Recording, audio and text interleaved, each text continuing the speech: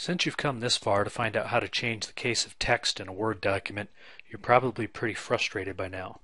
So hopefully this will come more as a relief than a letdown when you find out just how easy it is when you know exactly where to go to do it. Here I have a document that's in all uppercase. To work with text, just select the text that you're working with. If it's the whole document, Control A will select all.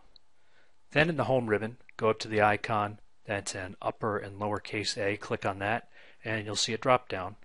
The drop-down menu has the different capitalization options, either sentence case, all lowercase, all uppercase, capitalization of each word, like in a title or subtitle, and you can even toggle case if you have a need to toggle everything on the page. But most of the time you'll be using sentence case, which is just normal paragraph capitalization, where the first letter of each sentence is capitalized.